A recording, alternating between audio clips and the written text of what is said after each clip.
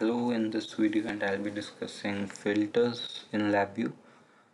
I already have a basic program set up over here. This is a program, this part is to generate my signal, and then I have a sub-VI which leads me to my filter.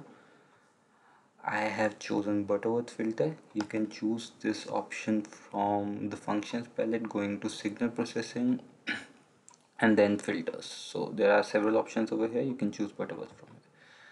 I've created this control.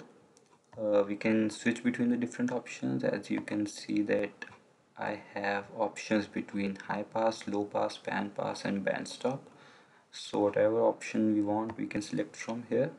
This is the order of the equation, and I have several more controls over here. So this is the input array, input signal.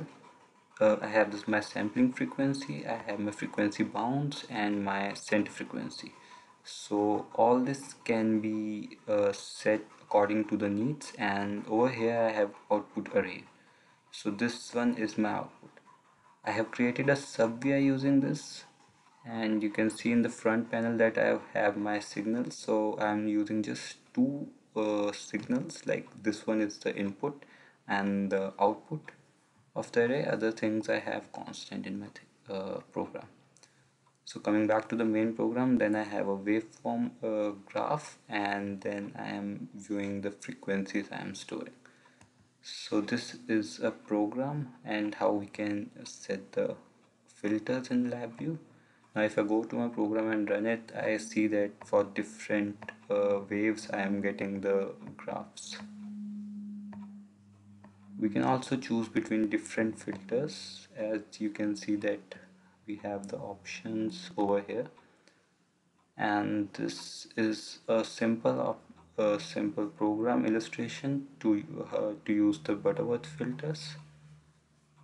And what we can do is we can change the frequencies over here. As you can see that I have a front panel. So if I want to change the frequencies, I can change the frequencies from here itself, and these two options I've chosen as out. And now if I go back, I have this transform over here from which I am generating uh, the frequency values in the output. So that's how we can use Butterworth filter in LabVIEW.